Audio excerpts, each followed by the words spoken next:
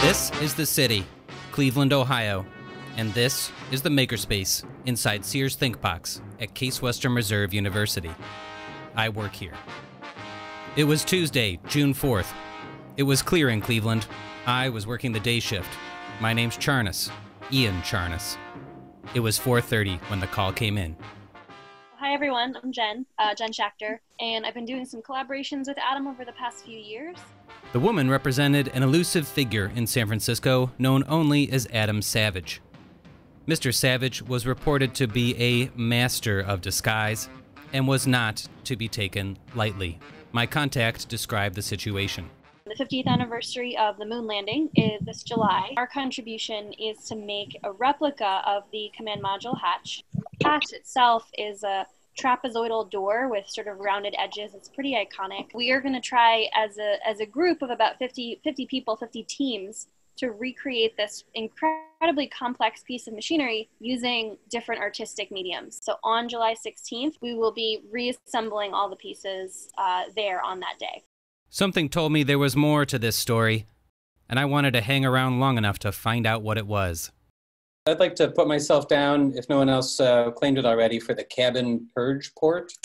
Great.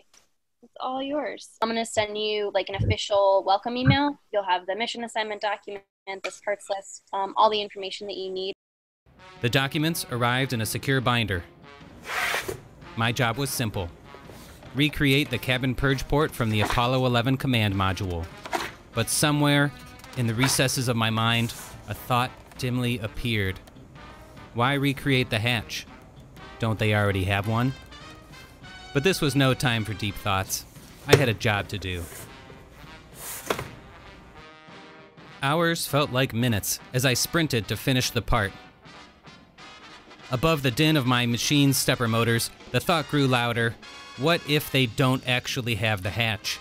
Are we recreating the hatch because the real one is missing?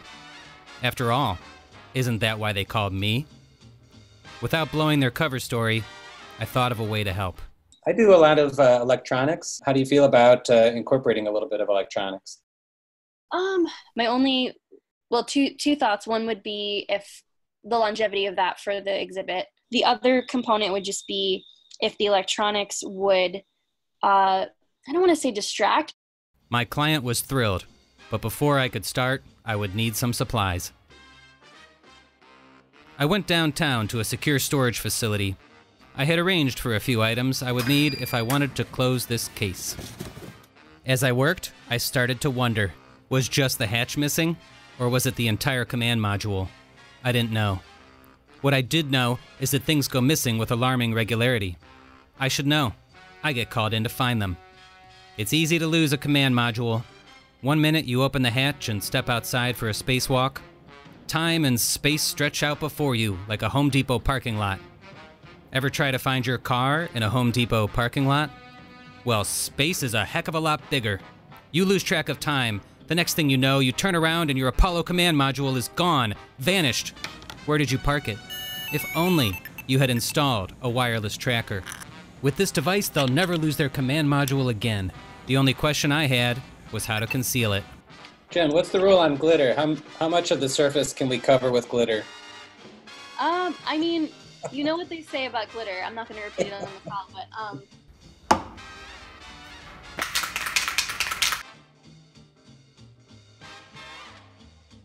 I would say maybe seal it with some type of clear coat.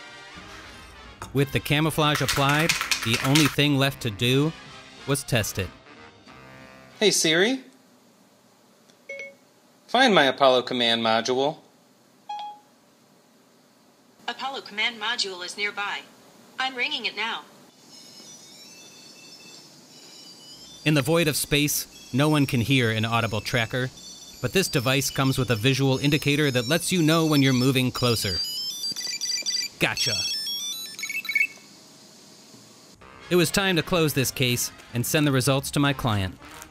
What you learn on cases like these is what a client asks for isn't always what they're really after. What started as a simple build project ended up as a mission to find an Apollo command module. I've been in this business a long time. Long enough to know that if you want clients to come back, You've got to find ways to sweeten the deal. Give them more than what they asked for. Well, Jen and Adam, mission accomplished. There's a million stories here at Sears ThinkBox, and this was just one.